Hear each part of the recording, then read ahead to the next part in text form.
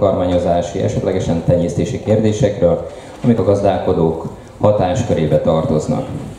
Elsőként szeretném önöknek bemutatni David Lalman professzort, az Oklahomai Egyetem professzora, oktatással, kutatással, szaktanácsadással foglalkozik. Úgy, ahogy Amerikában szokás, mind a három szintű tanulmányát, tehát BS, MS és PhD fokozatát három különböző állami egyetemen szerezte. A szakterülete a húsmarha tartás, takarmányozás, és ezen a területen több mint 600 előadása volt már szaktanácsadóknak, több állami díjat nyert, az Amerikai Egyesült Államok kiváló szaktanácsadója díjat is elnyerte, amit az Amerikai Állattenyésztők Szövetsége támogatott. Több mint 5 millió forint kutatási pályázati pénz fölött gazdálkodott. Hallgassuk őt. Az előadásának címe az amerikai húsmarha ágazat tendenciái, különös tekintettel az elmúlt 30 év genetikai változásaira. David, the floor is yours.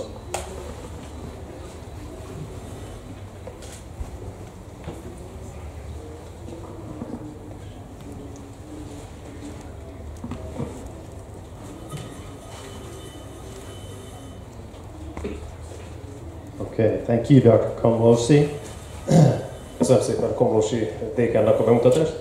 Let me say thank you to the organizing committee, to Dr. Demokos and the rest of the group for the invitation.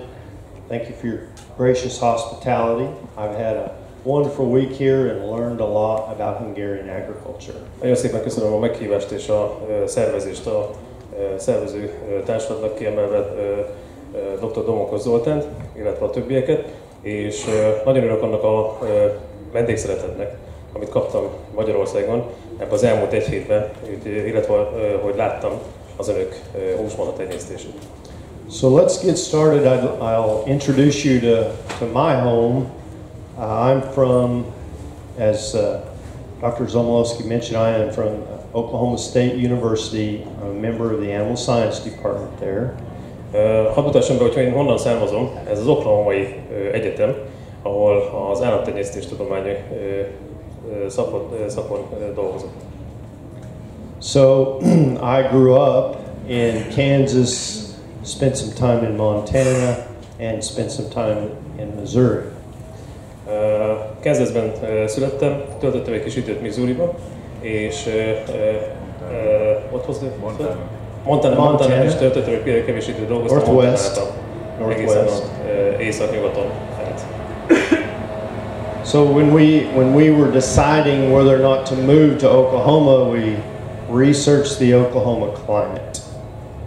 Amit mi csinálunk Oklahomában, az, hogy kutatjuk az oklahomai klímát, az oklahomai lehetőségeket. And of course, everything we read, this was the impression that I got. Cows are always fat, the grass is always green, the water is always blue. Hát amit láttam Oklahomában az, hogy a tejnek mindig kövérek voltak, a legelők is mindig zöldek, és a víz mindig kék arrafelé is. Apparently we forgot to read the small print. Can you repeat it? I said apparently we forgot to, or we didn't read the small print. Amit sosem olvasunk, ez mindig a apróbetűs rész ezekben a történetekben. So, like you're experiencing now, drought is frequent in Oklahoma. Az egyik kihívás az a szárazság jelenleg Oklahomában. An occasional ice storm. A másik azok a heves jégviharok. Hailstorm every once in a while. Jégesővel jövő viharok, amik hasonló méretű jéget okoznak. And about every spring we get these little fast moving clouds. És ezek mindig gyorsan jövő felhőket hoznak maguk után, ami nagy széllel támad. So this is a pretty frequent occurrence. És ezek a legfőbb tulajdonságai az Nevertheless, it's a good environment for the beef cattle industry. Our strength in Oklahoma is the cow-calf segment of the beef industry. Minden esetre egy nagyon jó táptalaj a a húsmarha előállításnak. Oklahoma például egy nagyon kiváló lehetőség a marhatartásra. This graph just shows you the change over time in beef cow inventory in the U.S. Ez a grafikon mutatja, hogy változott az elmúlt 80 évben a állomány az Egyesült Államokban a húsmarha létszáma. So currently we have about 32 million beef cows in the entire country. Jelenleg 32 millió húsmarha tehén található az országban, ebben az elszórásban. And this map will give you an idea of the concentration of where those cows are located. Ezen a térképen nagyon szépen látszik, hogy hogyan koncentrálódnak a marhatelepek, illetve a marhatartók az országban. So Texas is the #1 state for beef cows. Texas a vezetője a marhatartásnak. Oklahoma is #2. Oklahoma a második. But the cows are concentrated in the center part of the country, which is the strength for the country in terms of prairie or grasslands.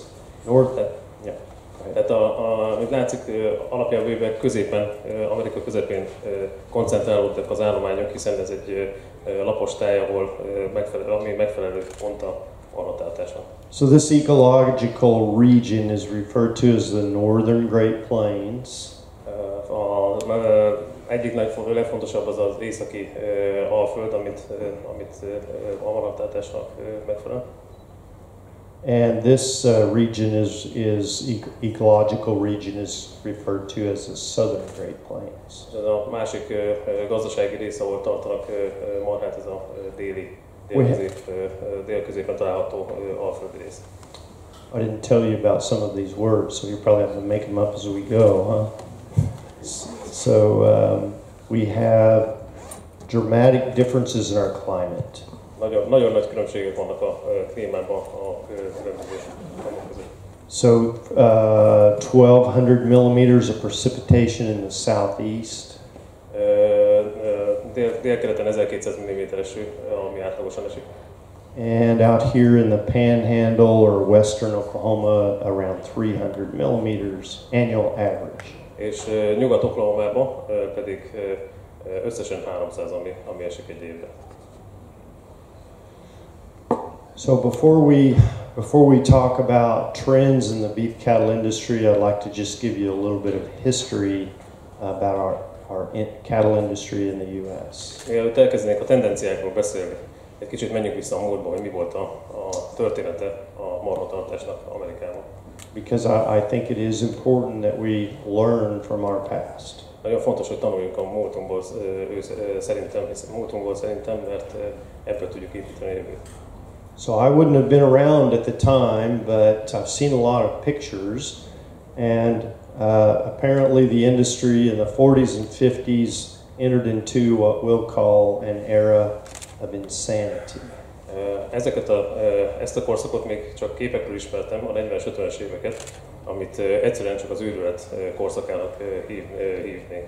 So in terms of genetic selection, people, perhaps like myself, convinced our producers that smaller, wider, fatter cattle were better.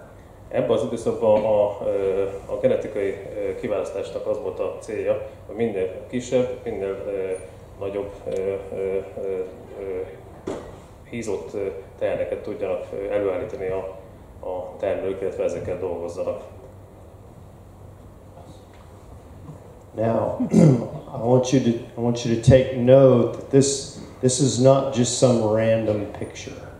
Ez nem egy Photoshop-al dolgozó fénykép, ez egy 1953-as igazi felvétel. This is the grand champion Angus female at what would be at the time the premier livestock show in the country. Ő a nemzeti győztes Angus tehén a chicagói kiállításon, ami elvitte a nagy díjat ebbe az időszakban. We refer to these as belt buckle cattle. Ezt mi úgy hívtuk, hogy hordóhasú marha. So there was szívmagasságú marha.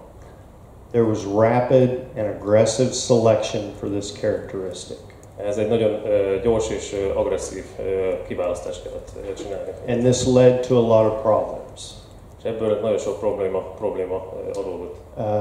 Dwarfism was one of the problems that it created, and it took many genetics experts their entire career to overcome. Can you repeat it, please? Sure. This took many people's career, their entire career, to overcome some of the problems, and this dwarfism issue is one of them. The main problem. A legnagyobb probléma az volt, hogy nagyon sok embernek a karrierét tölte meg ez gyakorlatilag ez a tenyésztési vonal, hiszen nem egy zsákutcába vezetett, hogy jól értettem. A törpesség génje kijött ezzel a szelekcióval. A törpesség gén kijött, és emiatt ez gyakorlatilag egy zsákutcába vezette ezt a genetikai vonalat. Once these problems began to develop, then throughout the industry there became an awareness for the recognition of the need to change. A későbbi években következett a korszak annak, hogy akkor észrevették azt, hogy változtatásra van szükség, hiszen ez egy zsákutca. So this was the same premier livestock show in the US in 1969. Ez ugyanaz a show volt 1969-ben, ahol a nagy győztest láthatjuk. This steer's name is Conoco. Az üzőnek a neve Conoco volt. He's famous in the US because he won this livestock show in 1969. Nagyon népszerű volt, hiszen megnyerte a 69-es nagy díjat. So usually when the grand champion is selected at a large livestock show like this, there's much celebration, clapping and cheering. Can you repeat it, please? I said there's much celebration, clapping and cheering when the grand champion is selected. Mindig nagy ünneplés volt, amikor ezek a nagy díjasok megjelentek a végén, a show végén. At this event, according to some of my older colleagues that were present, ezen a rendezvényen, ahol állatot nagydíjasnak választották, az egyik kollégám volt az elnök. There was no celebration. Itt nem volt ünneplés ebben az esetben, viszont. This was not a popular decision. Ez nem volt egy túlságosan népszerű döntés, hogy így kell kinézni egy országban. So let me ask you, why do you think it was not popular? Mit gondolnak, hogy miért nem volt túlságosan népszerű ez a jószág? Any suggestions? Valami ötlet? This is big and so bigger, larger. Taller. This is a crossbred animal. Ez egy keresztezett állat volt. This is a Charolais Angus crossbred steer. Ez egy Charolais és limuzin Angus keresztezés volt. So this is about the time that the European breeds entered the cattle industry. Ez az időszak volt, amikor belépett az európai tenyésztő szervezetek az Egyesült Államokba, állatok az Egyesült Államokba. This is also about the time some of the early work in crossbreeding had been completed. És ez volt az a kezdeti keresztenyésztésnek az időszakában történt ez. So the research clearly showed a substantial advantage, particularly in longevity and fertility in the females. Ebben az időszakban az elsődleges genetikai változtatások a női varú állatoknál a produktivitásra, a hosszú élettartamra vonatkoznak. But also some advantages in terms of post-weaning performance. És nem nagyon foglalkoztak a választás utáni performance-on. But it was not popular because the tradition was for a purebred animal to be selected as the grand champion. Azért nem volt népszerű az egész a döntés, hogy ő a nagy díjgyőztes, hiszen ebben az időszakban megszokás volt, hogy csak a tisztavérű állatok nyertek ebben az időszakban. This gentleman's name is Dr. Don Good. Don Good. Dr. Don Good volt, aki elnökölt ezen a... He would later become the Animal Science Department chair at Kansas State University. A Kansas-i Egyetemen vezette később az állattenyésztési tanszéket. And he became famous for this decision and other major livestock shows. Can you repeat it, please? As he would become famous for making this decision. Ő azért lett kedvenc, mert meg tudott hozni hasonló döntéseket más showbírátokon is. And his message to the world that day was that we need to accept this new technology of crossbreeding. Ami az ő üzenete az volt, hogy el kell fogadni ezt az irányvonalat, hogy tudjon fejlődni a genetika, mégpedig a keresztezését a különböző vonalaknak. In the 70s and 80s then, the US cattle industry returned to insanity. A 70-es, 80-as években következett a következő korszak, amikor megint csak visszatért az őrület korszaka. So if a little bit bigger is better, A kicsit nagyobb, kicsit jobb elképzelésben. Perhaps a lot bigger is better yet. Lett egy kicsit nagyobb, mint amire gondoltak volna. So this is representative of the show champions during this era. Ez a tipikus showgyőztes abban az időszakban. This is a heifer, a crossbred heifer. Ez egy keresztezett üsző. This is a very famous Angus bull. Ez pedig egy nagyon népszerű Angus bika. This bull was used across the country extensively. Ezt a bikát nagyon intenzíven használták az egész országon. I also like this photograph because it demonstrates our stubbornness in the cattle industry in the U.S. Stubbornness. Ez a kép mutatja nagyon szeretem ezt a képet, hiszen ez mutatja az amerikai állománynak a stabilitását, illetve a elhatározottságát. You see what I mean? Értik, hogy mire gondolok? How many of these people would you recognize? Hány embert lehetett felismerni hátul mögött a bikán?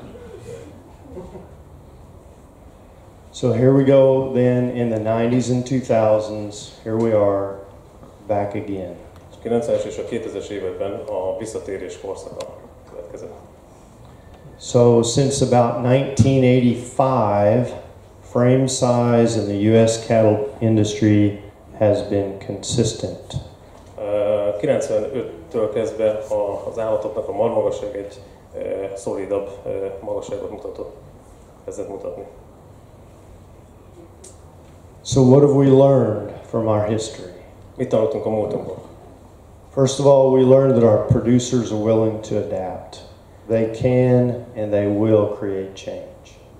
Amit megtanultak az, hogy a mi előállítóink mindent tudnak mindent adoptálni, és hogyha kell, meg is fognak újdonságokat, vagy új változásokat csinálni. And sometimes perhaps we overdo things. És néha ezt egy kicsit túltoljuk.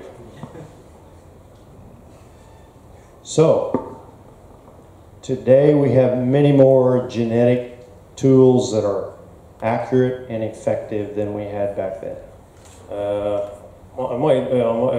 Ideérve a mai napokhoz, nekünk sokkal több eszközünk van arra, hogy lehetőségünk van, hogy a genetikai változásokat tudjuk követni. So it's dangerous for us to blindly use these tools without thinking about the outcome. És továbbiakban is megvan sokkal nagyobb esély annak, hogy túlságosan vakokká válunk ezeknek az eszközöknek a használatával, és túl tudjuk tolni ezeket a változásokat. Cattle are changing more rapidly now than ever before.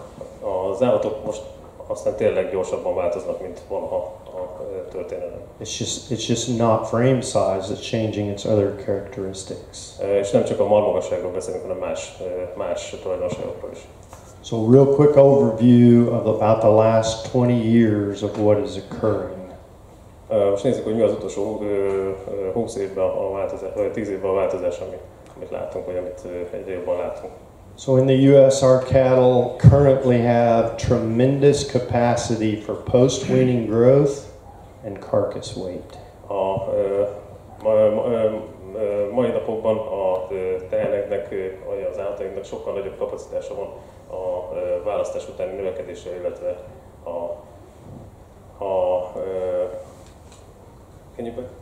growth and carcass weight. Illetve a növekedési karakterisztikájának.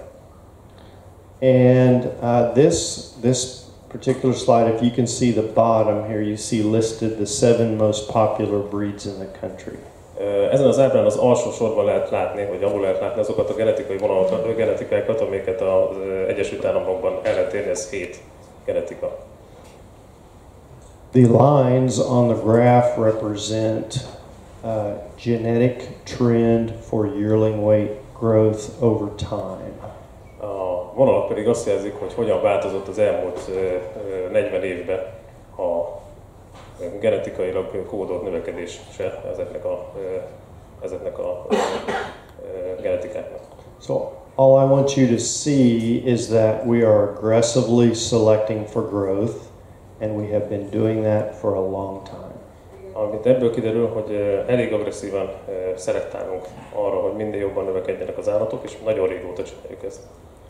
So my challenge to our producers in the U.S. has been, when are we going to get there?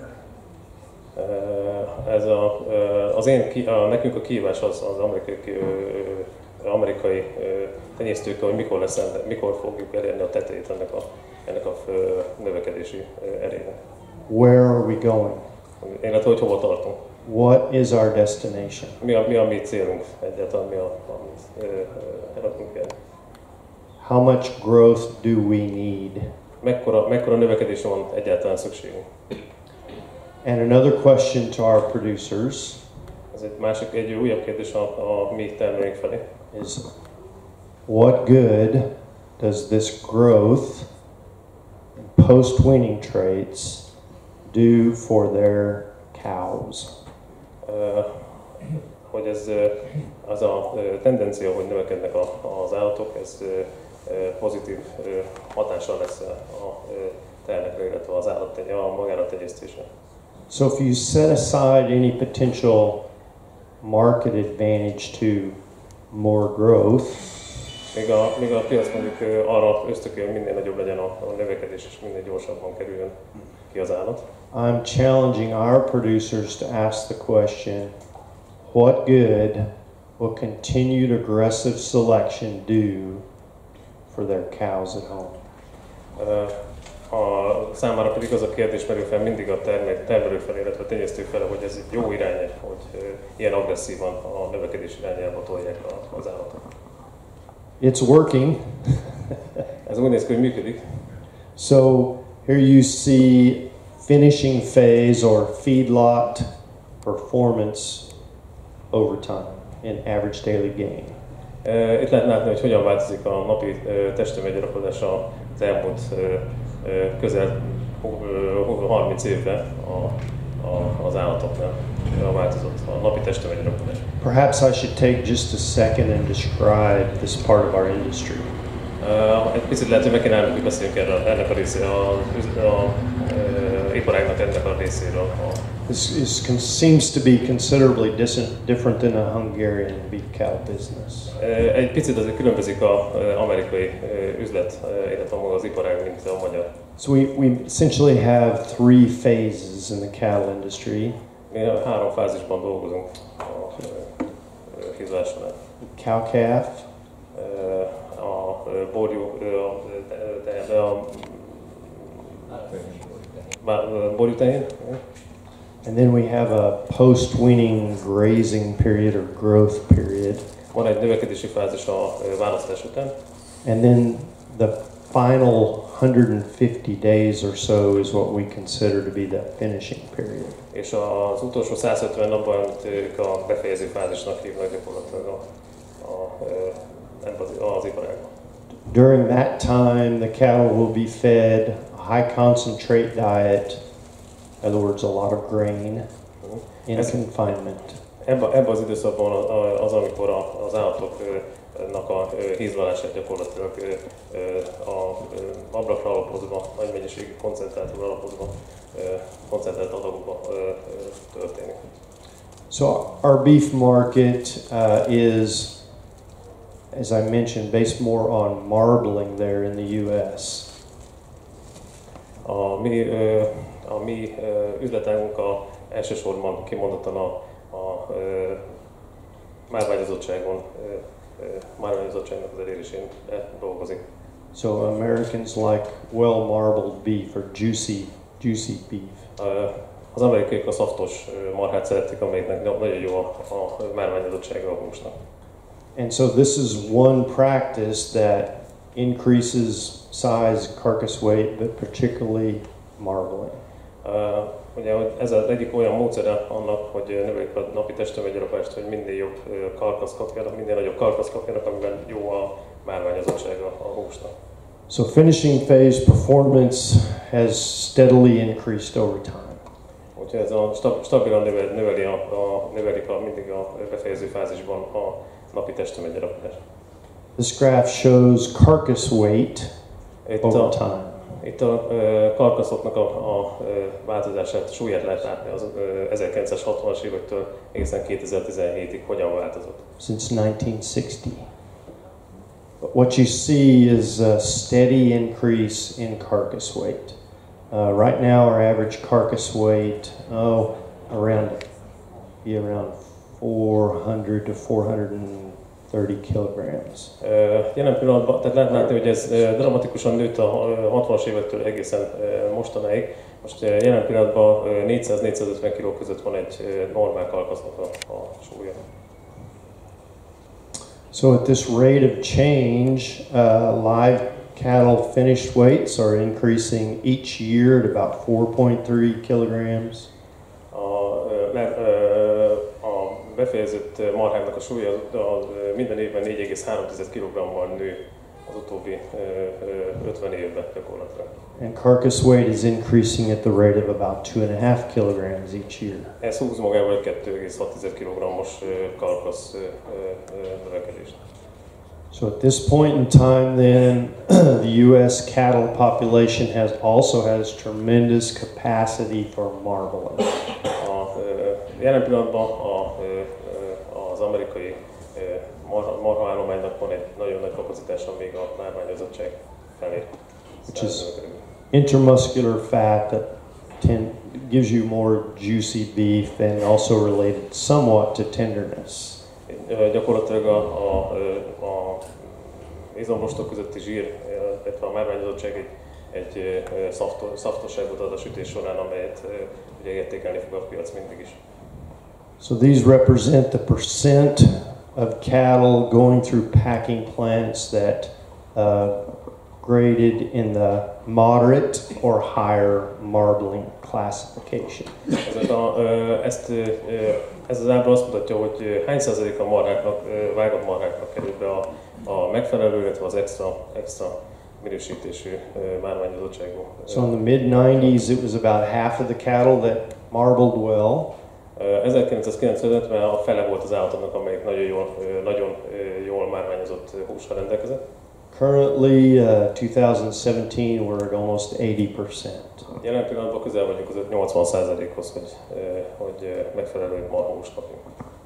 EPDs for marbling, or EBVs, were instituted here in the early 2000s. A tenyészérték, illetve maga a szaporítóérték ebbe az irányba van eltolva ezeknél a marháknál, hiszen ez az egyik nagyon fontos befolyásolója a piacnak.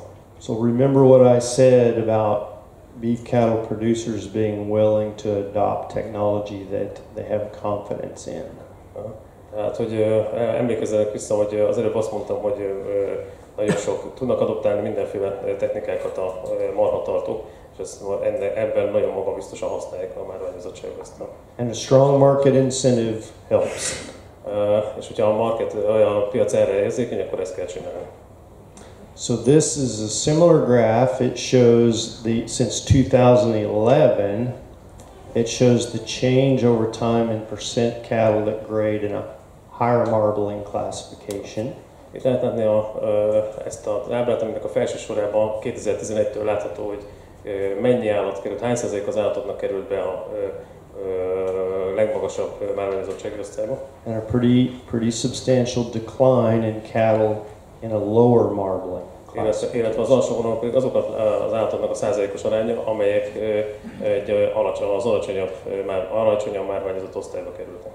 So this last year, the discount for this classification was about $30 per 100 kilograms. Ez az alsó osztály, ez $30 volt olcsóbb, mint a felső 100 kg-onként. So our producers are selecting cattle to avoid this very substantial discount. Ezért dolgoznak a tenyésztők, hogy elkerüljék ezt a osztályt, és minél több legyen a sokkal márványozottabb húsú marha. So what impact are these changes having on the cow-calf phase of our industry? Mik azok, ami befolyásolják ezt magát a hústején, illetve a húsmarhatartást? So one bit of evidence that I'm going to use for you here today come from 4 different farm management record-keeping programs. Ahhoz, hogy lássák, amit ő szokott használni, illetve amit használnak az amerikai tenyésztők, az 4 farm management programból származó adatok, illetve számok. These are state-supported programs, generally from the land-grant universities shown. Gyakorlatilag mind államilag támogatott programok, amelyek egyetemi felügyelettel dolgoznak. So we have data here from the state of Kansas, North Dakota.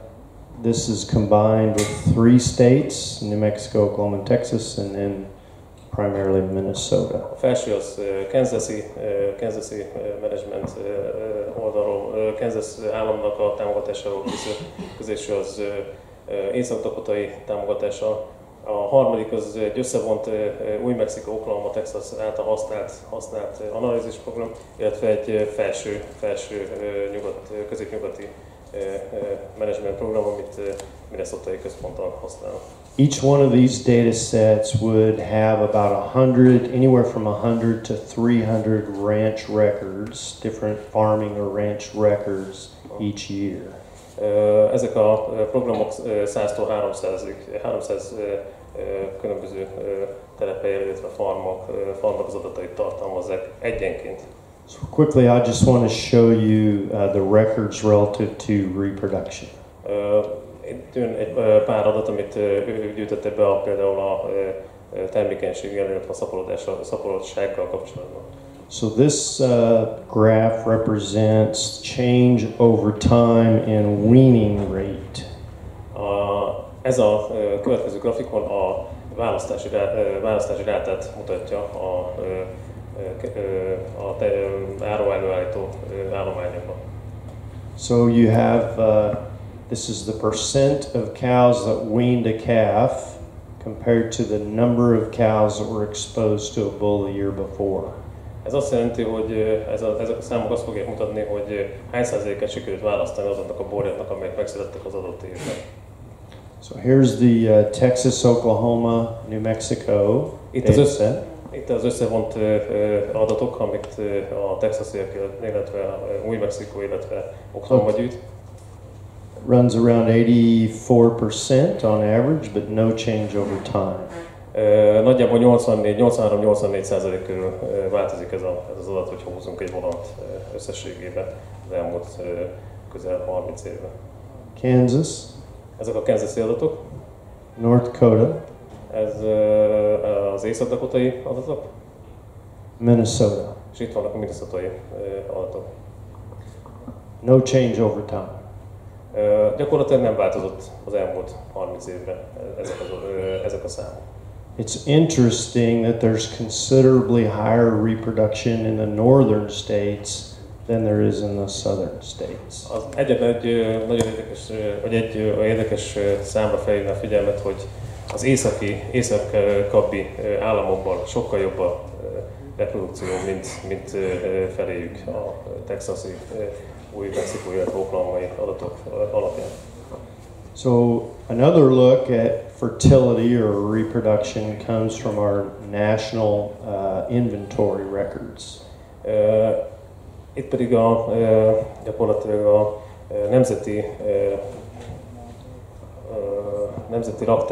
raktározási adatokat lehet látni, hogy mennyi az előállított marhának a mennyisége. Government inventory records. Ez gyakorlatilag ezt jelenti. So if we look at the inventory of beef cows each year to the inventory of calf crop raised each year, we get a decline in reproduction. Gyakorlatilag, hogyha ezeket az adatokat nézzük, hogy mennyi az állomány összességében, illetve mennyi a reprodukciója ennek az állománynak, a nemzeti adatok alapján, amit a statisztika alapján, az azt látszik, hogy folyamatosan csökken a szaporósága az állományoknak. So about a 4% or so decline over the last 30 years. Az elmúlt 30 évben 4%-ot csökkent ez a szaporósági ráta. So remember the question about what good does all that growth do for your cows at home? Tehát, hogy ez jó a nagy növekedés, tehát az előző kérdésére térve vissza, hogy jó az a nagy növekedési ráta, amire szelektálunk a tehenek tenyésztés szempontjából. I think maybe this is one of the answers. Lehet, hogy ez az egyik válasz erre a kérdésre. You certainly couldn't say that fertility or reproduction has improved.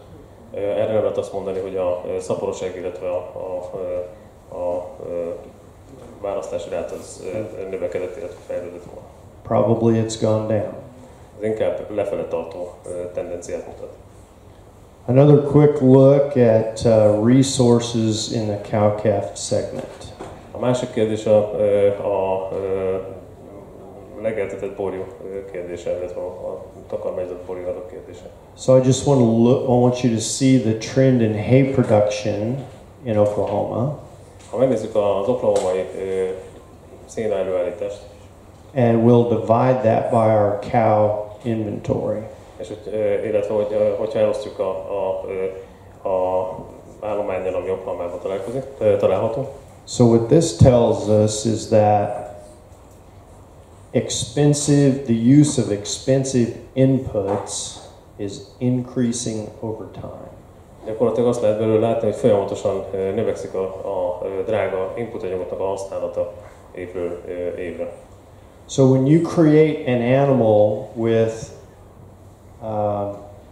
extensive or high genetic potential for growth, hogyha előállítunk egy borjút, ami nagy növekedési erőjel bír. So what is that animal going to do in terms of its daily feed consumption? Mi fog történni a takarmányfelvételével, a napi takarmányfelvételével, hogyha egy ilyen állatot állítunk elő? Sort of like my teenage son. Olyan lesz, mint az én tínédzser fiam. What we're doing is creating cattle with a greater appetite. Azt jelenti, hogy gyakorlatilag egy nagy étvágyú borjút sikerül előállítani, és sokat fog enni. Now, granted, this has some advantages during that 150-day finishing period. Ami előnyt jelent majd a 150 napos befejező fázisban. But those cows are back at the ranch for 365 days a year. Gyakorlatilag ezek az állatok 365 napig volna zárva.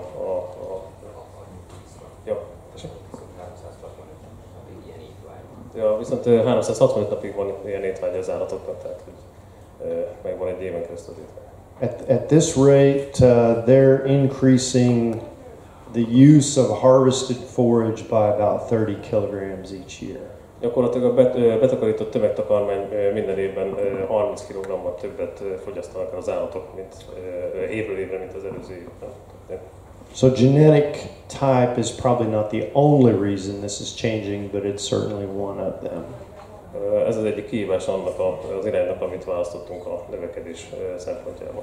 So kind of summarize this part of the presentation. Let me just say that it's obvious that when cattle producers are provided effective science-based tools, they're really good and well, they adapt them, they use them.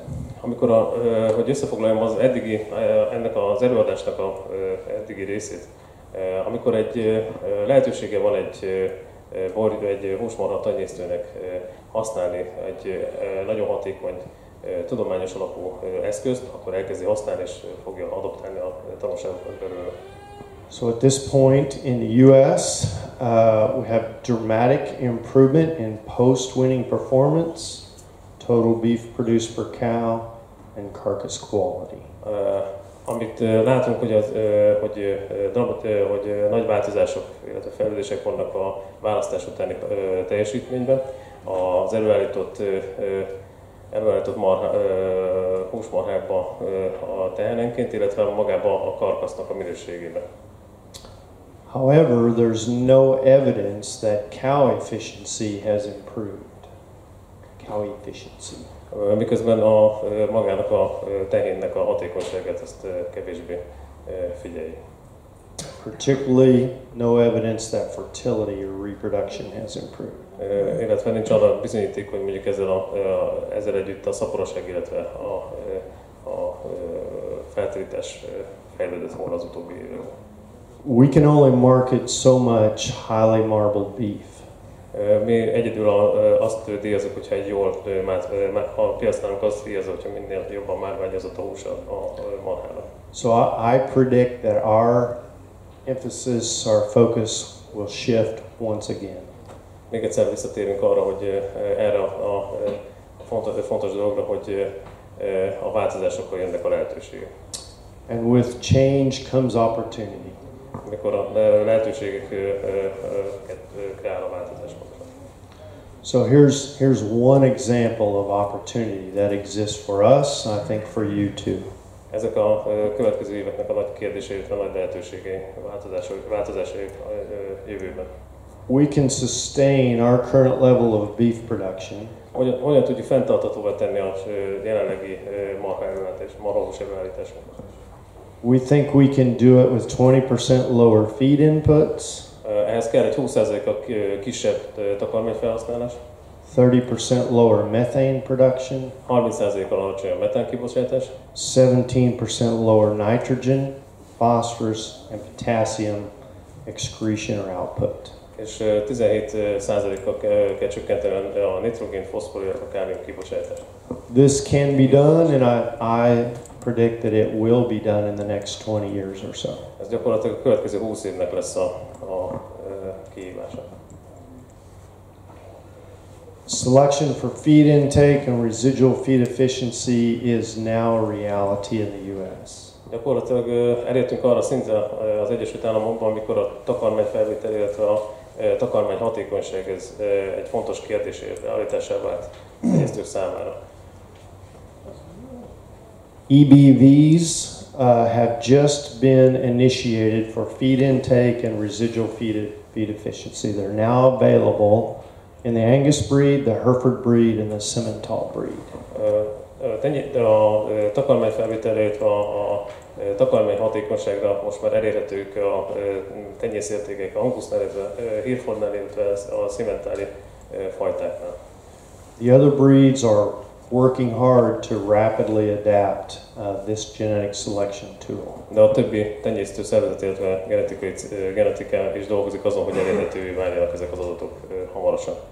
So let me explain to you what this idea of residual feed intake is. Miért fontos ez a takarmány felvétel, illetve maga a takarmány hasznosítás? So in order to make progress, you have to be able to measure individual animals' feed intake for a period of about 60 to 70 days. Gyakorlatilag ez azt kell, hogy lehessen mérni 60-70 napig az állatoknak a takarmány felvételét egyedenként. Okay, this estimate of feed efficiency is also related to cow forage intake. Gyakorlatilag ez összefügg a takarmány hatékonyság a tömegtakarmány felvételekkel, a takarmány felvétellel. So what you see here plotted in this graph is a group of individual animal data. Ezen a grafikonon lehet látni különböző állatoknak a gyarapodási adatait, illetve a takarmány felvételi adatait. This axis is kilograms of feed intake. Ezen az oldalon lehet látni a takarmány felvételt kilogramba. This axis is kilograms of average daily gain. Ezen a részen pedig a napi testtömeggyarapodást kilogramba. So somebody pick out the most efficient steer on that graph for me. Meg tudná nekem valaki mondani, hogy melyik volt a leghatékonyabb állat az összes közül? So what you'd like to have is an animal that gains well. This animal's gaining 2 kilograms per day. Számukra a leghasznosabb állat az volt, amely 2 kg gyarapodott naponta. But he's only consuming 8 kilograms of feed. De csak 8 kg takarmányt vett fel napjában. This animal is gaining the most at 2.5 kilograms a day. Ez az állat 2,5 kg gyarapodott, ő volt a legjobb teljesítményű állat. But compared to the group average, he's consuming more feed to accomplish that. De hogyha összehasonlítjuk az állomány átlaggal, ő használta fel a legtöbb takarmányt mint közül. So while he might normally be considered the best animal, he's actually relatively inefficient. Ha csak a napi testtömeggyarapodást nézzük, akkor ő lenne a nyertese ennek az összehasonlításnak, viszont hatékonyságban ő lenne valószínűleg a vesztes, hiszen lassú irányított elő, viszont nem volt hatékony. So the distance from the amount of feed they should have consumed to what they actually consumed is the residual. Ez a különbség a csoport átlaghoz képest, amit nézünk, ez a residual kifejezés, amit nem tudok lefordítani, vagy különbség. Az életfenntartó és a elfogyasztott közötti különbség, ez a 3,75-tel volt kevesebb, mint a csoportátlag. So a steer that's gaining very well and consuming not very much feed, he's very efficient. Nagyon sokat gyarapodott. Nagyon sokat gyarapodott úgy, hogy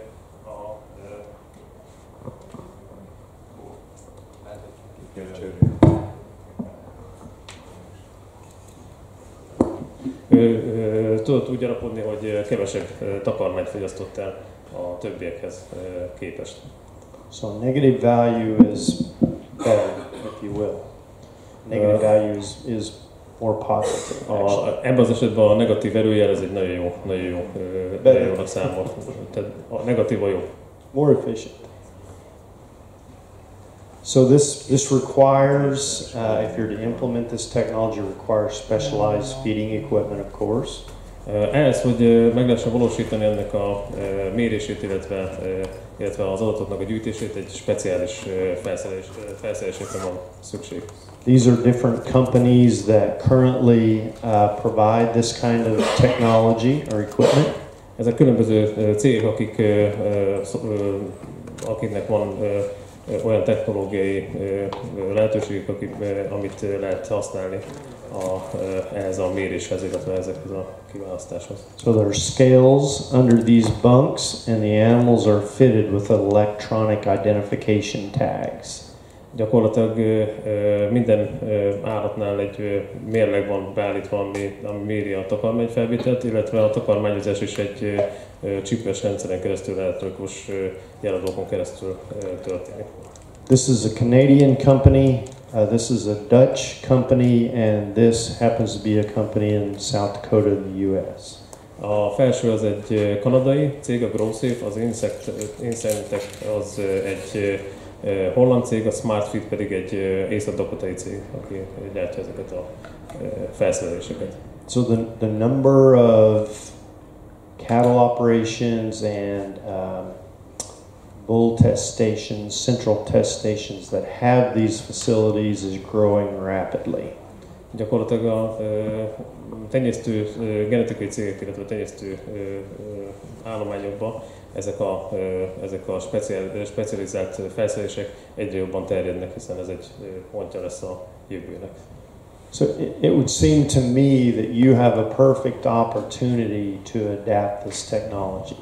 Nekem olybá tűnik, hogy számomra az tűnt le az utóbbi egy hétben, hogy nagyon lehetőség van arra, hogy önök is használják ezeket a felszereléseket. So many of you already house your animals indoors or in a stable for at least part of the year. Gyakorlatilag nagyon egy húzamosabb ideig az évben az állatok bent vannak az épületen belül önöknél. And we have seen a lot of feed resources that would fit in very nicely in these systems. Alfalfa hay, corn grain, corn silage, and so on. És nagyon sok olyan takarmányféleséget használnak, ami nagyon szépen beleillik ebbe a rendszerbe, és lehet használni mérhetővé téve a takarmányfelvétel. Okay, so just a word then about perhaps to challenge you relative to your cow-calf phase of your industry. Beszéljünk egy kicsit a tehenek, illetve a szoposból, vagy a borjukról, vagy a tehénborjukról. So we've had a lot of discussions over the last few days about this issue of cow size. Mindig a kérdés az, hogy mi a ideális tehénméret. So I understand your market is substantially different than ours, and that's an important difference. Ahogy én láttam itt, ez az egyik nagyon fontos eltérés az amerikai, illetve a magyar húsmarhatartók között. However, let me ask you this question, and I hope you'll ask it of yourselves. Most egy kérdést fogok feltenni, és azt remélem, hogy önök is felteszik maguknak ezt a kérdést. So do bigger cows in Hungary wean bigger calves, and particularly in a restricted environment, like heat and drought? Tehát egy nagyobb előállítva egy nagyobb teheret, nagyobb borjút fogunk választani egy változó környezetben, ez értendő az árutermelő állományoknál. So have you asked yourself this question, and what is the answer? Feltették-e már ezt a kérdést maguknak? If the answer is yes, ha a válasz igen, my question to you is, at what cost? Ha a válasz igen, és az én kérdésem az, hogy ezt a költségoldalról megvizsgálták. What is the cost of a 650 kilogram cow compared to a 750 kilogram cow? Valahogy is kiszámolták-e, hogy mi a különbség költség oldalról egy 650 kilós tehén, illetve egy 750 kilós tehén között? So we asked this question the last 6 or 7 years in Oklahoma, and I'd like to share with you some of the data that some of my students have collected.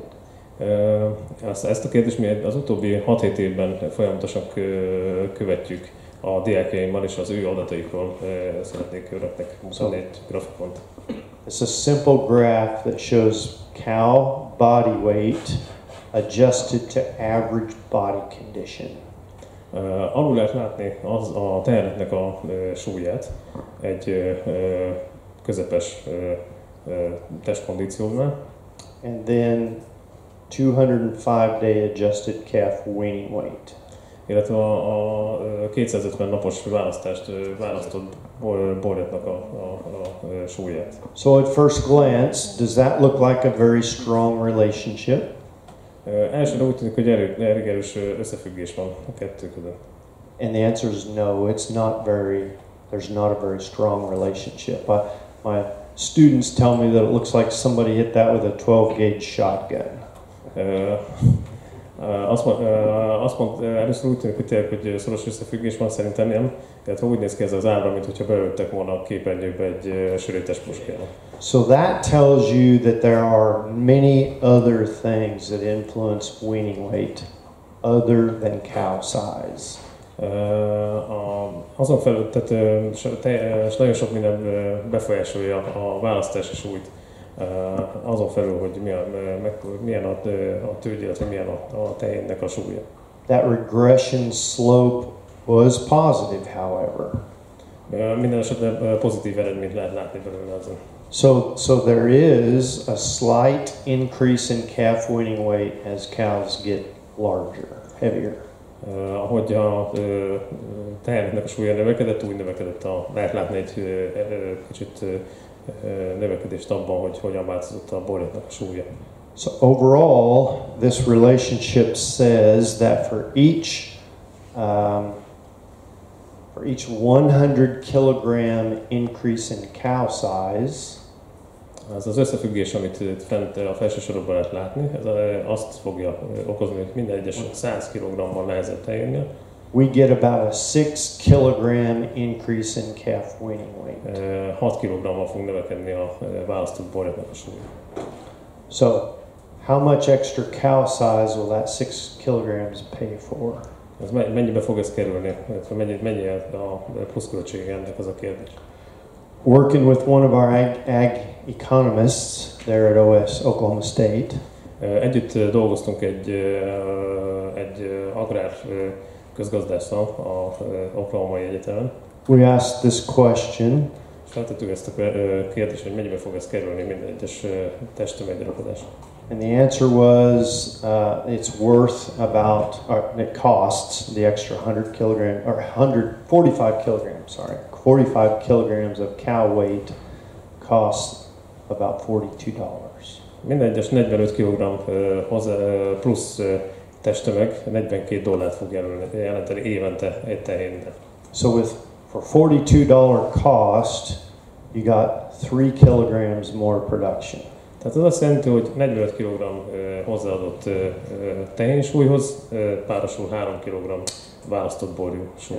I don't know about in Hungary, but in the US that won't even come close to paying for that $42 extra cost. Nem tudja, hogy pontosan, hogy mekkora a számokat, a magyar számokat, de az biztos, hogy Amerikában ez egy nagyon magas költség. So, relative to this question of how important is it to improve cow efficiency? Mi történik can you repeat it, please? So how important is it to improve cow efficiency? Hogy mennyire fontos a kérdés az, hogy mennyire fontos a teheneknek a hatékonysága. So what we're doing or have done in the past is aggressively selecting for growth. In some cases cow size, and in some cases milk. Ugye az utóbbi években elsősorban növekedésre fókuszálva szelektáltak, illetve a tehén méretre, illetve magára a tej előállításra, amit a borjú elfogyaszt. These are all factors that increase cow maintenance costs. Ami által állatoknak a fenntartási költsége megnövekedett. But once again, we have been focused on the post-weaning phase and sort of ignoring the cost of the cows. Ugye elsősorban a növekedésre, illetve a választás utáni növekedésre fókuszáltunk az Egyesült Államokban, mint inkább arra, hogy milyen költségei vannak ennek a tehén oldalon. So with these three characteristics, you would anticipate animals with a greater appetite. Ez a három irányvonal okozta azt, hogy egyre éhesebb, illetve egyre jobb étvágyú állatokat kaptunk. And just recently, the Angus Association in the U.S. began to publish their genetic trend for dry matter intake. Ezen az ábrán lehet látni a genetikai trendet a szárazanyag felvételben az Angus fajtánál az utóbbi 40 évben. So this trend goes back to 1972, but you can see what's happened to the genetic trend for dry matter intake. during this period where we've selected for excessive growth. Itt lehet látni, hogy hogyan változott gyakorlatilag attól az időszaktól kezdve, hogy a minél jobb növekedésre szelektálták az állatokat a szárazanyag felvétele a jószágoknak. This EPD is only about 3, give or take a year, 3 years old, as I recall. Can you repeat that? This EPD or this value, dry matter intake, EBV has only been available for about 3 years. Gyakorlatilag ennek a szárazanyag felvételi képességnek a szaporító értéke gyakorlatilag csak 3 éve elérhető, illetve tenyésztértéke csak 3 éve elérhető. But already, look what's starting to happen. És de már elkezdjük látni, hogy mi történik ebből kifolyólag. So it's starting to flatten out, and I anticipate that in the next few years it will begin to decline.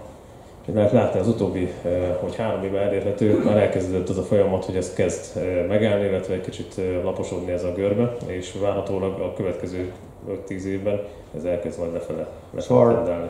Once again, our progressive producers are good at implementing these tools if they know that they are effective. Mint ahogy az elején is mondta, vagy a közepén is mondta, a tenyésztőink nagyon jól tudják alkalmazni azokat az adatokat, illetve azokat a tanulságokat, amik az adatokból kijönnek a tenyésztés során. I just want to show you a quick video of some crossbred calves. Szeretnék önöknek egy videót bemutatni a tehenekről. These are from our research center there near Oklahoma State. Ezek a tehenek az Oklahomai Egyetemen It's not showing.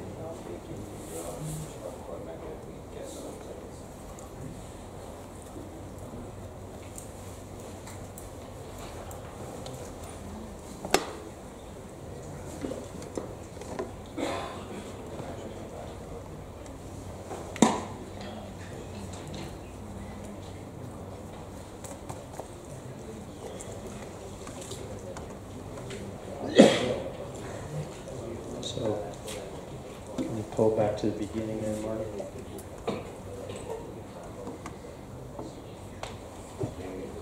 Yes, sir. Thank you. Thank you, sir.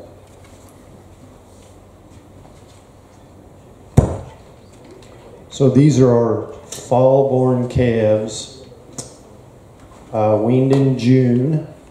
Ezek a választott jószágok, amelyeket júniusban választottak. So they no creep feed. Eddig nem kaptak we call it creep feed. I'm not sure what you call it. Tehát nem kaptak baby takarmányozást. So these are straight Angus sire straight Angus calves. Ezek tisztavédő Angus borjuk. They had been about 8.5 months of age at weaning. 8,5 hónapos korban választották őket. So these calves weighed, I don't know, 700 pounds. What is that? 325 kilograms. Ez nagyjából 375 kg-os súlya volt ebben az időszakban. These are the Angus Hereford crossbred calves. Ezek Angus és Hereford keverék borjak. They weighed about right at 700. Ugyancsak 350 kilósak. And this last group will be our Charolais Angus cross. És az utolsó pedig Charolais és Angus kevert állomány. And their average weight was about right at 700 pounds or however many kilograms that is. Gyakorlatilag ugyancsak 350-380 kg súlyok voltak ezek a összegek. The unique thing about the Charolais calves is they're sired by our cleanup bulls. The other cattle were all strictly AI, artificial insemination. So these are cleanup, in other words, out of natural service matings. Tehát az előzőek gyakorlatilag a természetes úton voltak fogalma, míg ezek mesterséges termékenyítés útján kerültek termékenyítve. They're 3 weeks younger. Ezek gyakorlatilag 3 héttel fiatalabbak. And weighed the same. És gyakorlatilag a súly pedig ugyanaz.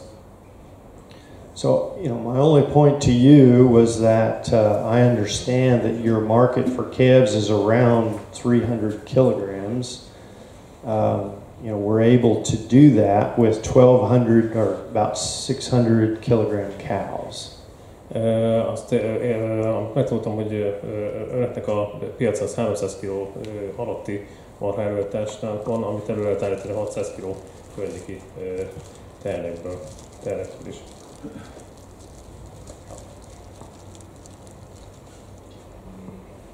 So, again I'll say, with change comes opportunity. Amikor megint csak azt kell mondanom, hogy egy változás lehetőséget fog szülni. And another opportunity that will make a dramatic change in the near future is the development of genetic tools to improve fertility. A genetikai eszközök végezetül arra adnak lehetőséget, hogy tudjuk erőteljesebben fejleszteni a szaporodsági mutatókat az állatoknak. Genomic discoveries are developing now and look very promising. A gén felfedezések az gyakorlatilag most fejlődik, és nagyon ígéretesek azok a eredmények, amiket el lehet ezzel érni. We've always thought that fertility was low in heritability. Gyakorlatilag a mostani el kell fogadni, hogy az alacsony a jelenlegi szaporodás, illetve fertilitás az állatoknak. But when you're able to combine reproductive performance and genomics, it appears there's a pretty substantial opportunity. Hogyha viszont a reprodukciós számokat, illetve a gén térképezésnek a lehetőségét össze tudjuk kombinálni, egy nagyon nagy változás következhet be a jövőben. So I'm aware of these breed associations working furiously to release fertility EBVs this fall. Gyakorlatilag ez a 4 tenyésztő, illetve genetikai vonal nagyon erősen dolgozik azon, hogy ezen az őszön kijön egy új tenyészértékkel a fertilitással kapcsolatban. So you remember the 4 programs weaning rate data? Flat. Úgy emlékeznek még a 4 tenyésztő programnak a eredményeire, amik gyakorlatilag egyenesek voltak. So this is going to change. Ez remélhetőleg meg fog változni. Our producers are excited to receive this technology. Mi tenyésztőink nagyon izgatottak ezekkel a új technológiákkal kapcsolatban. In a cow-calf or ranching operation, we recognize as fertility by far and away the most important trait. Sure. So fertility is by far and away is the most important trait. A fertilitás, illetve a szaporodsági mutatók egyik legfontosabbak lesznek, a legfontosabbak számunkra. Substantially more important than weaning weight. A fenntarthatóság sokkal fontosabb, mint a választási súly. Substantially more important than marbling. A fenntarthatóság, illetve a szaporodság fontosabb, mint a márványozottság. Substantially more important than carcass weight. A fenntartható márványozottság sokkal fontosabb, mint a karkasznak a súlya, nagysága. So this will represent a major revolution in the cow-calf segment of the cattle industry in the U.S. Ezek a trendek fogják meghatározni, illetve megváltoztatni elsősorban az amerikai marhatartást, illetve marhatenyésztést. Just a quick example. Nézzük egy egyszerű példát, egy gyors példát. A Hereford breed just introduced an EBV. Actually, it should be available this fall. Nem sokára elérhető lesz egy tenyészérték szám a közeljövőben. The name of this EBV is Sustained Cow Fertility. Ennek az lesz a neve, hogy fenntartható tehén fertilitás. So the bottom line is that the EBV value gets higher as a sire's daughters produce a calf for more years, every year. Hát azt várjuk, hogy ez a tenyészérték egyre magasabb lesz, minél jobb eredményeket hoznak a lányok, illetve a unokák egy bika után. So a value of 100 is about an average. A 100 körül van a átlagos szám. Higher value means that a bull's daughter's females stays in the herd longer. A magasabb szám azt jelenti, hogy a lányok, unokák minél hosszabban maradnak bent tenyésztésbe egy gulyában. Actually, it means they produce a calf every year longer. Gyakorlatban lefordítva ez azt jelenti, hogy minden évben van borja annak a lánynak, illetve unokának. So I don't see Martin, but he showed us a cow that had produced 13 calves without missing. Nem látom most Mártont a közösség között, de mutatott nekem egy tehenet, ami 30 borjút állított elő egymás után évente. 13. Hopefully all of that sire's daughters can do that. Remélhetően minden tehén képes lesz ezt megcsinálni. So here's a picture of two famous, well-used Hereford sires. Itt van két bikának a kép, amit nagyon szívesen használnak az Egyesült Államokban jelen pillanatban. In the Breed Association records, each one of these bulls has more than 200 daughters in production. Mind a két bikának 200-on felüli lánya van jelen pillanatban termelésben az Egyesült Államokban. Let the tractor go by.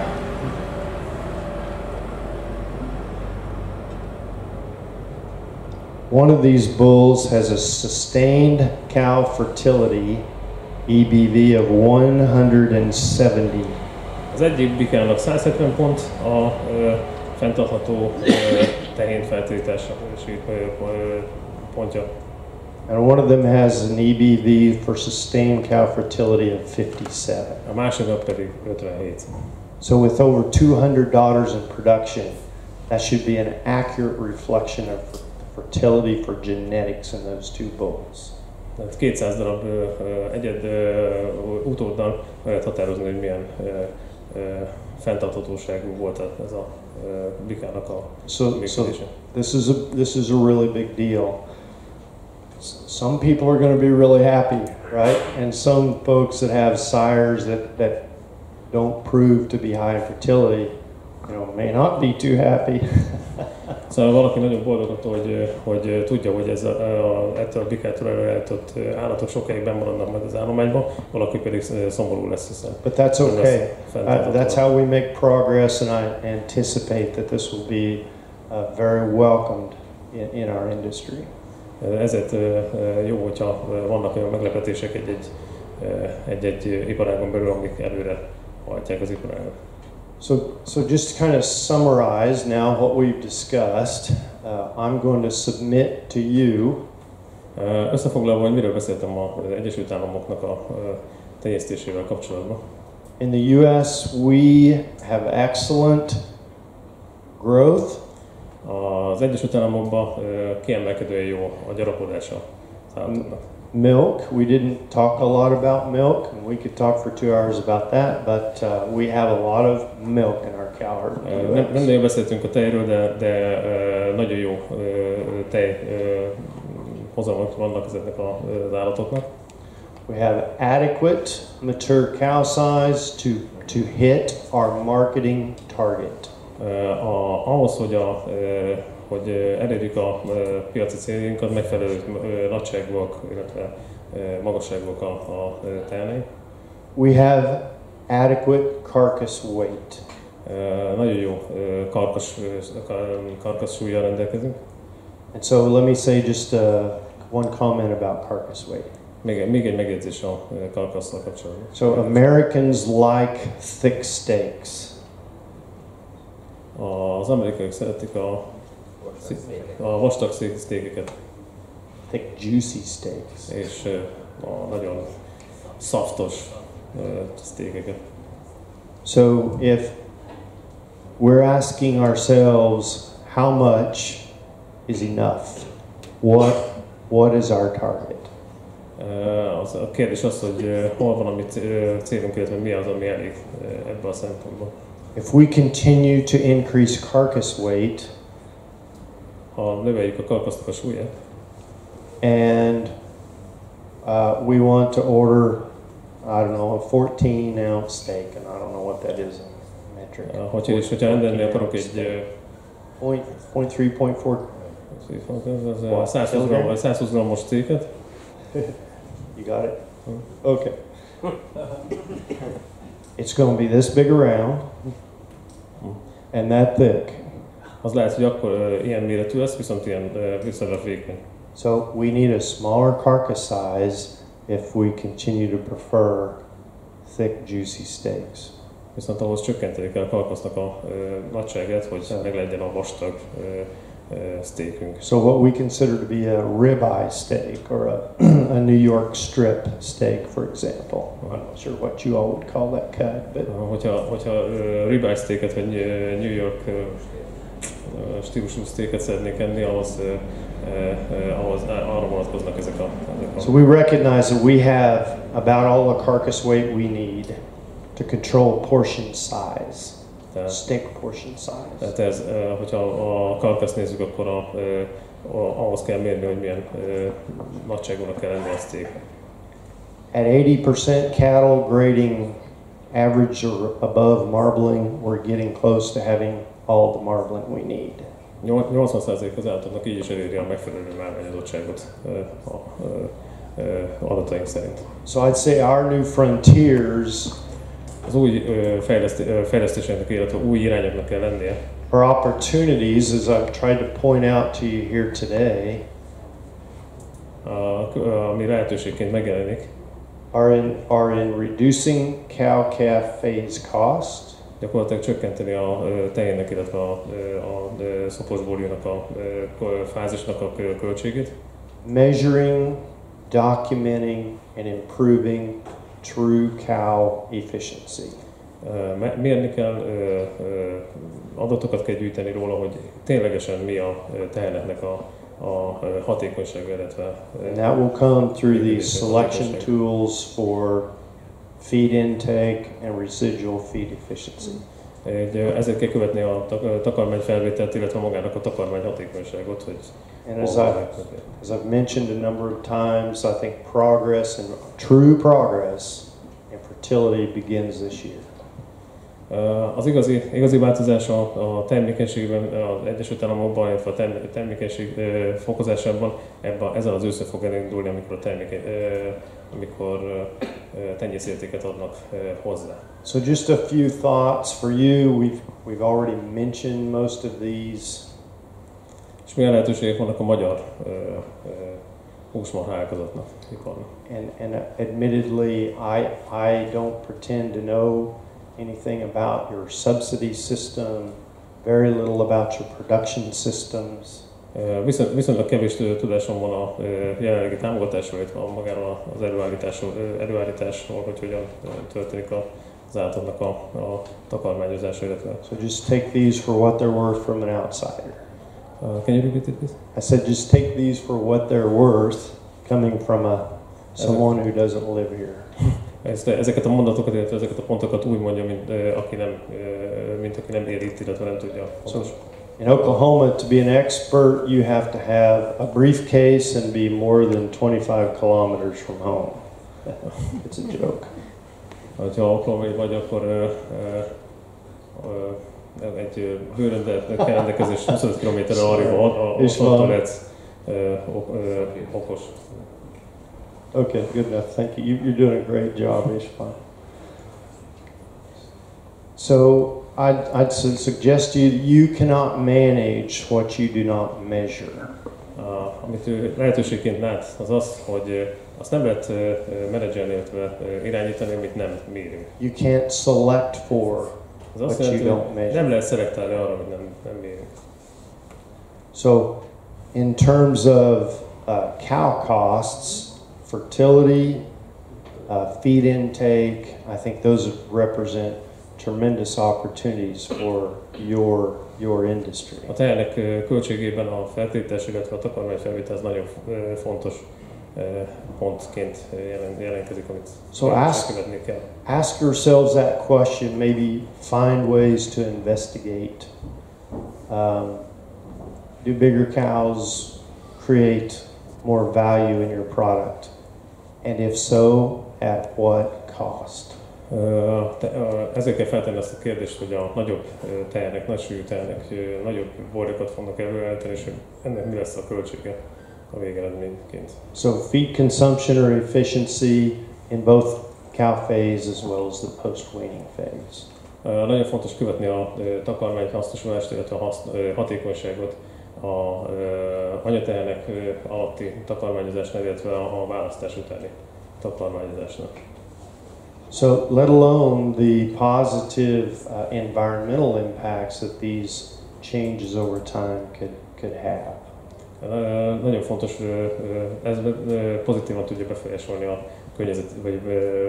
környezeti tényezők által, nagyon pozitívan lehet befolyásolni ezt az utóbbi kettőt. So I just encourage you to consider ways to organize, to initiate this effort to begin to measure individual feed intake. Azt javaslom, hogy érdemes megszervezni, mérni azt, hogy egy egyedi takarmányhatékonysági szelekciót hogyan lehetne megvalósítani. So explore the opportunity to publish fertility EBVs. It sounds like that's already happening. Illetve nagyon fontos az, hogy javasolja azt, hogy megszervezni, illetve felfedezni magát a szaporosságra vonatkozó tenyészértékeket, amit hogyha nem érhető el Magyarországon. And all of these things will be dramatically more important. In fact, they'll be magnified in a post-subsidy or reduced subsidy era. Ez akkor az fontos, ezeknek az összesnek az fontossága akkor fog érezhetővé válni, amikor már nem lesznek támogatva, illetve csökkentett támogatással fog rendelkezni ez az üzletág. So thank you for the invitation. Köszönöm a meghívást. I look forward to visiting with some of you, and thank you very much. Köszönöm, hogy meglátogathattam párolyéknak a terepét, és köszönöm szépen a lehetőséget, hogy itt prezentálhattam. Good job, Ishvan.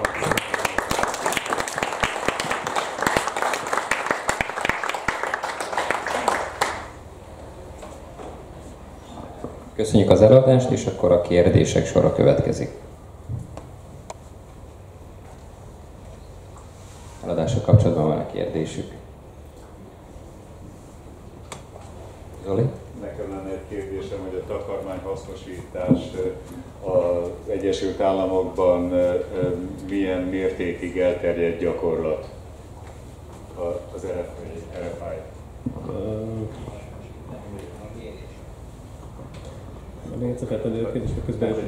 A takarmányhasznosítás mérése ezekkel az említett eszközökkel, mint a grószét, meg egyebek, a holland, meg a másik Egyesült Államokbeli eszköz, az évente hány állatra terjed ki hozzávetőlegesen? How many animals were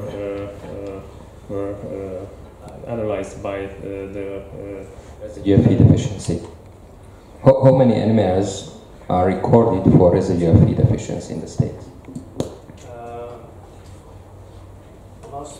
At this point in time, I would estimate, and it's just going to be an estimation or a guess, but probably about 25% of our registered cattle. Gyakorlatilag a 25% a regisztrált állatoknak körülbelül az, amit vizsgálnak ilyen módszerre. És ez a szám nagyon-nagyon gyorsan növekszik, ez azt jelenti, hogy akkor valószínűleg 2 számjegyű százalékban évente. 150 000 állat. Nagyjából 150 000 állat van vizsgálva ezek szerint a regisztráltak közül ezzel a módszerrel.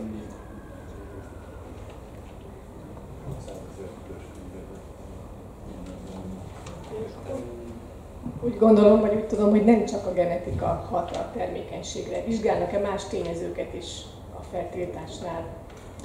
Do you examine any other thing about the fertility? Not just the genetic impacts. An environmental factor is measured which influences the fertility. Any other factors? Environmental factors. Oh, environmental factors. Oh, absolutely. Yes. Environment, well, fertility we know is low inheritability, and so that tells you there are many other things that influence differences in fertility. You saw the difference. Sorry. Tehát a genetikán kívül a környezeti hatásokat is vizsgáljuk mindenféleképpen elsősorban. So you saw the difference between the southern states' fertility and the northern states' fertility. Very substantial. That's an environmental impact. Például egy ilyen környezeti hatás, amit lehetett látni az északi államok, illetve a közép-nyugat, illetve a közép-déli államok között, hogy sokkal alacsonyabb volt Oklahomában a termékenység, mint például Minnesotában. So this is a really good point because we have had such a drive to increase marbling. Gyakorlatilag ez egy nagyon fontos pont, ugyanis növelni szeretnék a márványozottságát a húsnak. In the US we would say it's become the tail that's wagging the dog. Tehát itt az Egyesült Államokban gyakorlatilag a farok csóválja a kutyát, hogyha jól értettem. So, tehát a piac mondja meg, hogy mire van szükség. For example, what colored animal would do best in a hot, humid environment? A white animal or a black animal? Milyen színű legyen például az állat? Hogy a meleg helyeken fekete vagy fehér? Yeah, I mean, just walk outside here today and put one hand on a white car and the other hand on a black car. Nagyon egyszerű vizsgálat, hogyha az ember kimegy most és megnézi a fehér színű állatot, illetve a feketét, akkor a tenyérlátételre, hogy meg tudja állapítani a különbséget. So guess which two states have been the fastest growing Angus registrations in the US?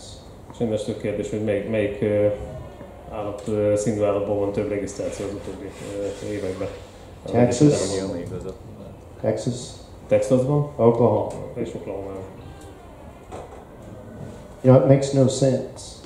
And it's probably one reason why our fertility is declining. We have more animals that are not a good match for their environment. És innestől kezdve pofon egyszerűen történt, hogy miért csökken a fertilitás, és miért van az, hogy csökken az állatoknak a fertilitása. So I've shown you those eras of insanity. Mutattam az űrületnek a korszakát.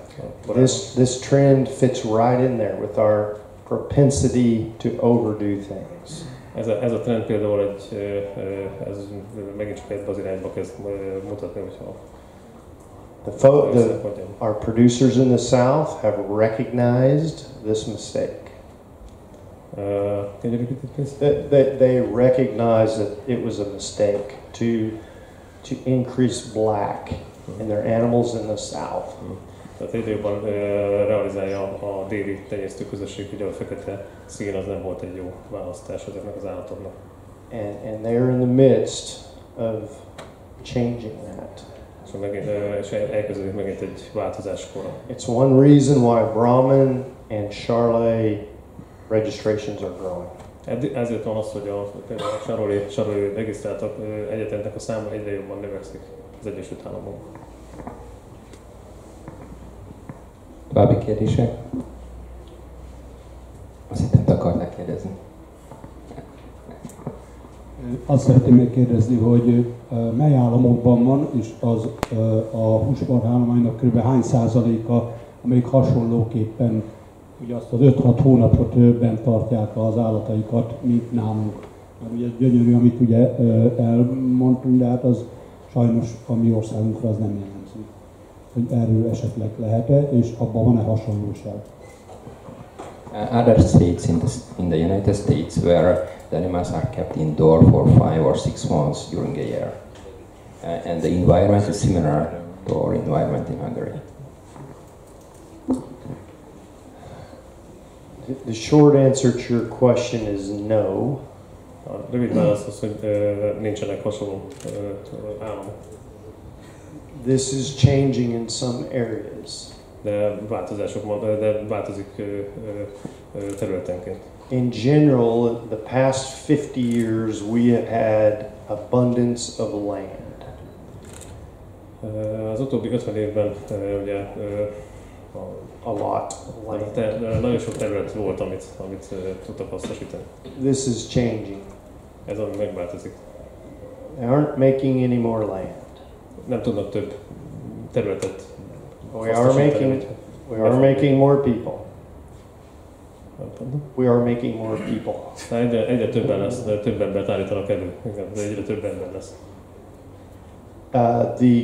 The feed grain industry, particularly with ethanol subsidies, has increased pretty dramatically. A takarmány előállítás, illetve ezen felül is az etanol előállítás az utóbbi években nagyon dramatikusan nőtt. So more marginal pasture land has been converted back to cropland. A régi legelőket feltöltek, és gyakorlatilag abrakot, kukoricát állítanak elő. So the availability of pasture land is gradually declining. Gyakorlatilag a legelőknek a mennyisége nagyon gyorsan csökken. In Iowa and Nebraska, the last few years, summer grazing leases have cost $50 per cow per month. Gyakorlatilag a Iowa-ban, illetve Nebraska-ban az utóbbi években $50 került a legeltetésnek a költsége. Now, I don't know how that matches. Havonta tehenenként. I don't know how that would be cost-wise for Hungary. Nem tudja, hogy mennyibe került Magyarországon egy hónapnak a legeltetése. In the U.S. it's a very expensive pasture. Gyakorlatilag ez az Egyesült Államokban nagyon-nagyon drága legeltetés. So when our cow-calf producers are profiting $200, $300, $400 per cow per year, amíg a szoposbóri vagy bóri előállítóink $200 és $400 között kerestek egy évre tehenenként.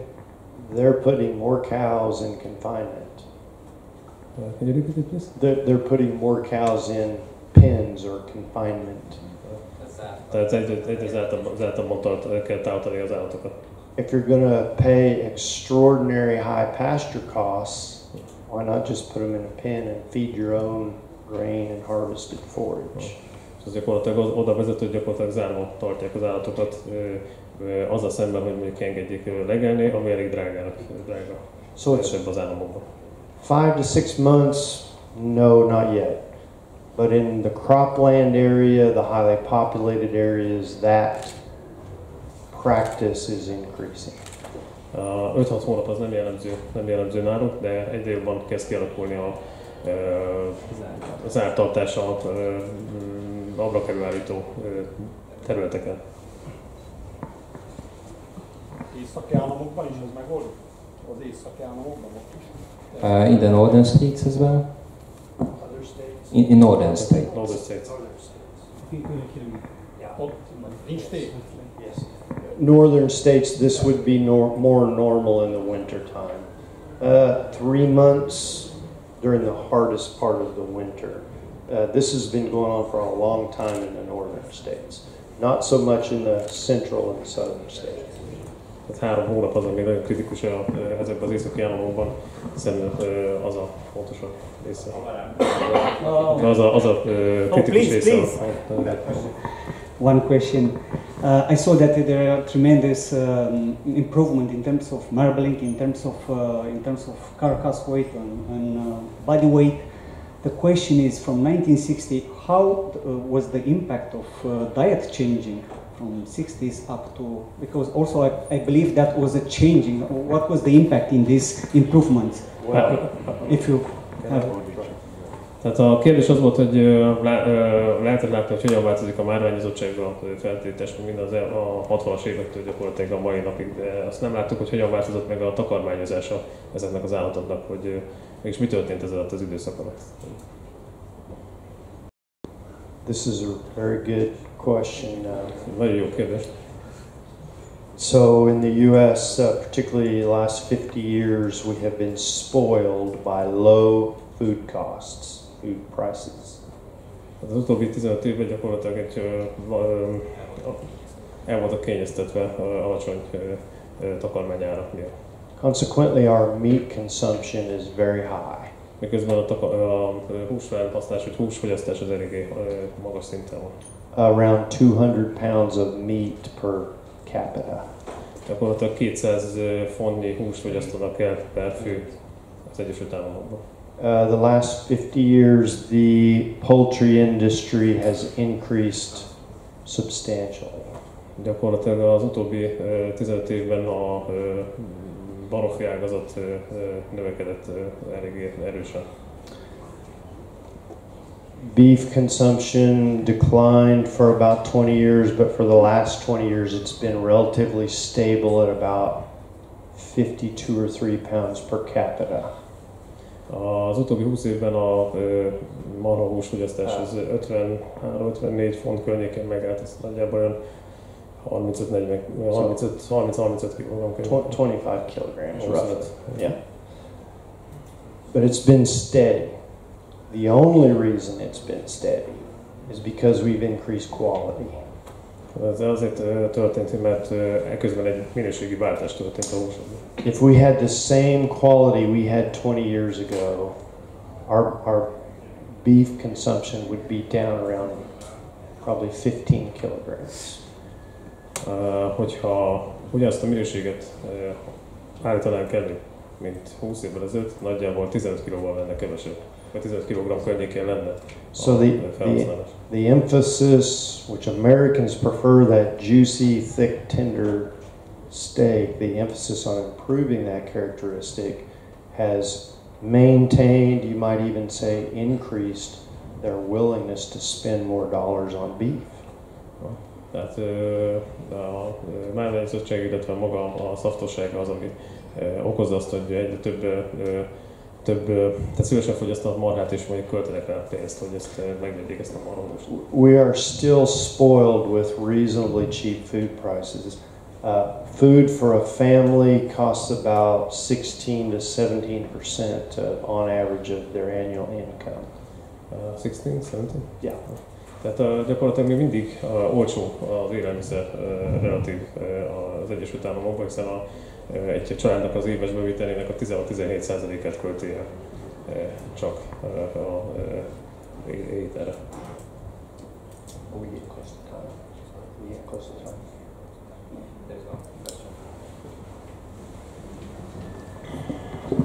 A gazdaságosság szempontjából a borjú szaporulat alapvető. A borjú szaporulatot pedig meghatározza akár az apaállat is. Természetes fedeztetésnél különösen. Az apaállatnak a fertilitását, tehát célszerű vizsgálni. A Charolais Egyesület szervezésében most egy olyan könyv kerül hamarosan kiadásra, ami a tenyészbikák, természetes fedeztetésben lévő tenyészbikák fertilitását vizsgálja fenotípusosan. Here, herekörméret, mellékhere méret, szőrözöttség. Milyen tapasztalatok vannak ezzel kapcsolatban Amerikában, és mennyire elterjedt az, hogy a tenyésztésre használt, természetes fedeztetésben lévő tenyészbikákat olyan szinten is tesztelik? The fertility, the co-fertility very much depends on the fertility of the bull, especially in natural insemination. And we had a lecture in the winter organized by the Charolais Association, and the lecturer emphasized the phenotypic influence, or there are signs or markers from the phenotype of the bull which can influence the fertility of the bull, the size of the testis, and the hairiness of the testis, and these sort of things. Do you know any information how this is used for selection or breeding value evaluation, the fertility of the bull? I know very little about that. It's a good question, a better question for a reproductive physiologist than a geneticist, but I'll try. Tehát nagyon kevés a tudás ezzel kapcsolatban, és lehet, hogy ezzel fogok válaszolni, hiszen inkább a genetikai vonalat tudja ő képviselni. It is relatively clear that scrotal circumference is positively related to bull fertility. Tehát a feltétes nagyon pozitív korreláció van a bikával minden esetben. A helyre körmérettel, bocsánat, helyre körmérettel. And so my understanding is that you all have a minimal of 30 centimeters, is that correct? Or 30 centimeters for acceptance, and that's a very good thing for that reason. So yes, that is very important for bull fertility. Secondly, the question about the impact of genomics. Yes, there is a link. They have been able to find genomic markers, but it's in the very early stage of development. From my knowledge, and I could be wrong, but from my knowledge, there is no current genomic marker information being folded into EBV calculations. Not yet. Oké, tehát ugye nagyon jó pont, hogy a tenyésztőszervezet által elvált egy 30 cm-es körméret a here méretével kapcsolatban. A másik irány pedig a genetikai úton, tehát van egy befolyásoló hatása a bikának is igen a termékenységre. A genetikai kutatások abban az irányban mutatnak, hogy genomtérkép alapján fognak tudni felállítani egy olyan tenyészértéket, amely egy információt fog adni arról, hogy a bika mire képes, milyen hatása lesz a fertilitásra a későbbi évben. Köszönöm. Még egy kérdésre van lehetőségünk. Az európai marhahúspiac ugyanúgy stagnál, mint az amerikai. Azt szeretném megkérdezni, hogy ugye nekünk választáskor vagy választás után 2 hónapon belül értékesíteni kell a borjainkat. Milyen testtömegű anyatejeneket ajánl, hogy a bor növekedési eléje és a plusz takarmány felhasználás a legrentábilisabb legyen. Is there an economic co-size in different environment? Because his prediction and his experience that the number of cows and the beef population very stable both in Europe and both in the United States, and the weaning weight and very much determines the price we get for the calves, and the cost very much depends on the cow size, as also you mentioned, and so there is an optimal or economic cow size for a specific environment or for different environments. Yes, I think there is probably some variability in optimum cow size depending on the environment. Gyakorlatilag a környezeti elvárásoknak megfelelően változik az optimális testméret a tehereknek, amire van szükség. So cow size is an important part of matching a cow to the environment, but there are many factors that should be considered. Gyakorlatilag környezeti hatásokon kívül nagyon fontos, mert a piaci lehetőségeken kívül más dolgok is befolyásolhatják a teheneknek a méretét, vagy a teheneknek az optimális méretét. But in general, better environments, de általánosabban a jobb körülmények, cheap feed, az olcsó takarmány, abundant forage availability and abundant or high forage quality, elérhető, illetve jó minőségű tömegtakarmányok, a larger cow with more milk and more growth will fit that environment better. Jobban megfelel egy nagyobb testű tehén, ebben az esetben, amelynek nagyobb lesz az étvágya, illetve több tejet tud termelni, amivel tudja táplálni a borját. With the possibility of climate change and more frequent heat, drought, low quality forage, perhaps the types of environments will get more consistent, or types of animals that fit a wider range of environments will become more consistent over time. A klímaváltozásnak jobban kitett országokban, illetve ott, ahol a tömegtakarmány minősége, illetve az elérhetősége változik, illetve nem jó minőségű lesz a tömegtakarmány, ott egy kisebb méretű tehénnek nagyobb hatása lehet a piacra, illetve az előállításra. Feri? Sajnálom az a helyzet, hogy nem ismeri a magyar viszonyokat, ezért nem fog tudni szerintem egy korrekt választ adni, ezért nem is érdemes bogozni tovább, ugye, mert most itt nincs értelme tovább bogozni. A kérdés világos, tehát ahol jól el lehet látni a teheneket, ugye nagyobb testkapacitás kell, mert nagyobb borjút választunk, akkor köszönöm. Akkor szerintem a kérdéseket ezzel az előadással kapcsolatban be is fejezhetjük. 25-ig van egy rövid időnk, hogyha kívánni szeretnének ezzel a szünettel, akkor éljenek, és 25-kor folytatjuk a következő előadással.